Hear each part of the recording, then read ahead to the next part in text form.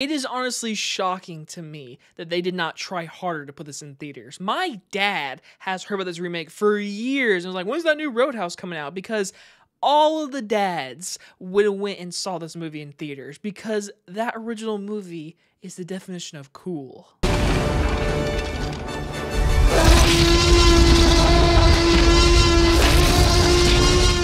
Roadhouse stars Jake Gyllenhaal and Conor McGregor, and is about ex-UFC fighter Dalton takes a job as a bouncer at a Florida Keys roadhouse, only to discover that his paradise is not all it seems. From director Doug Liman, who brought you The Bourne Identity and Edge of Tomorrow, comes Roadhouse, the 2024 version.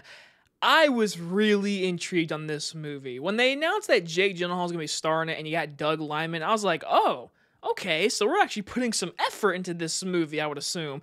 Then I heard it was only going to be on Prime, and I was like, that's disappointing. And like I said, I thought this movie could have done really good in theaters. Like, not Top Gun Maverick numbers, but I think this movie could have done really well in theaters. And so here we are, streaming the movie, and I can clearly tell you, if you're a die-hard fan of Roadhouse, this one is probably going to be an okay watch. But if you've never seen Roadhouse, I don't know how you're going to react. Now, as a person that has seen Roadhouse, I can tell you this movie is serviceable as a remake. It is a fun enough action movie on streaming service this weekend that I think a lot of you can enjoy.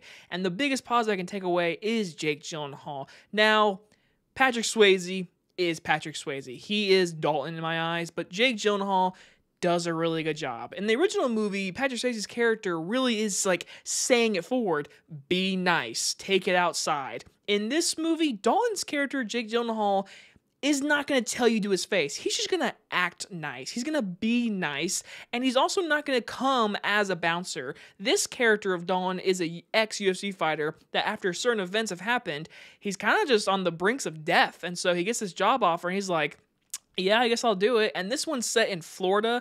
The other movie, I forget where it was set, but it was not in Florida.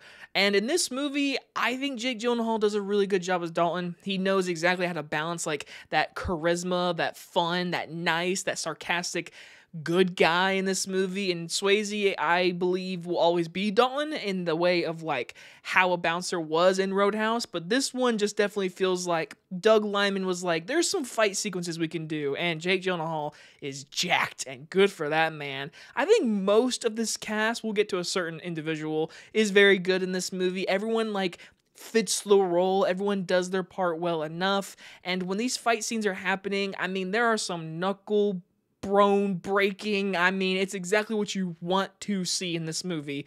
And once you get Conor McGregor in this movie, man, it was so weird seeing McGregor in a movie, in a role. And really, he's not acting. He's doing McGregor as a bodyguard that's gonna come beat up Jake Gyllenhaal, which is what you want to see in this movie, and you do get it.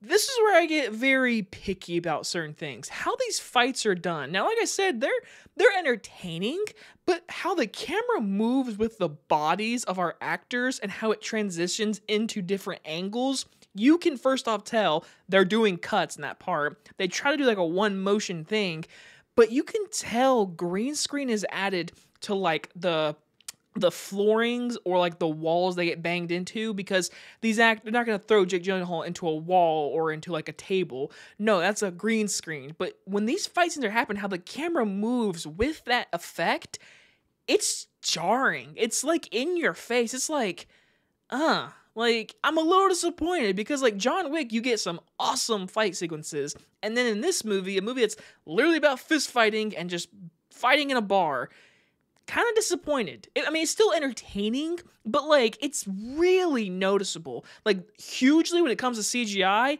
CGI is not great in this movie. The whole boat attack scene at the end, my God, that fire and that explosions. And there's a scene where a truck tries to run over Jake Gyllenhaal. Oh, I like the idea what the camera's doing in that scene. It's cool, but it's really noticeable green screen. I mean, it's like, oh, maybe this is why it's streaming. I don't know. But it does come to a factor of like, it's entertaining to look at, but it's not, it could have been better in my opinion. I'm a little disappointed in the fight scenes, or the fist fights in this movie. But let's talk about it. McGregor, he's in the movie, and he physically fits the role. I think his acting, like I said, he is McGregor. So if you want to see McGregor, you're going to see McGregor. And that's what you're going to get. He can either ruin this movie for you, or as a person that does watch UFC and knows about Conor McGregor, I enjoyed it. There's one line in particular, if fans of UFC, you're going to laugh out loud of what he says. It's really funny, poke fun joke. But in the end, overall, 2024 Roadhouse was better than I thought it was going to be. I think overall it could have been better, especially in the fighting department. But in the end, it's 2 hours of just charisma Jake Gyllenhaal in a movie that could have been better, but it's still entertaining. I'm going to give Roadhouse a B-. So, what is your opinion? Have you seen the original and have you watched this one? Compare them. You're allowed to. It's a remake, so don't get at me like, no, it's a remake of Roadhouse. Come on. I do wish we would have got Sam Elliott. There was not even a Sam Elliott character like that in this movie. I was like, oh, been cool to see like that, you know?